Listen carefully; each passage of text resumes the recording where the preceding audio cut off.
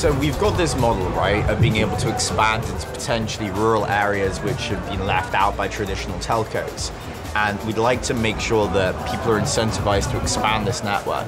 Explain how this would work to me when we're talking about giving lower cost internet access to those regions which have been underserved. And explain also how this fits in with the solar model which you guys have talked about. Solar is just a way to create energy where there's no grid. You need a battery, you need a solar power, and you work backwards from there. So we know that our node is consuming very little power. I mean, 20, maybe 50 watts at the peak of usage. So that you really don't need a lot of energy. New light, that makes you power.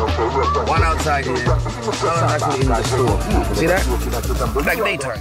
Almost every single major highway in Zanzibar has a fiber network deployed on it, so that's one. We can do point-to-point, which is like two devices talking off towers.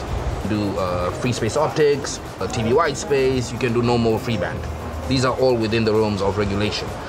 But then you have this element of the villages or the places where there's no fiber. Point-to-point becomes next to impossible, but the nearest tower is probably like 50, 60 miles away. So you have VSAT. That VSAT is talking back to our hub. Technology that you deploy is just cheaper.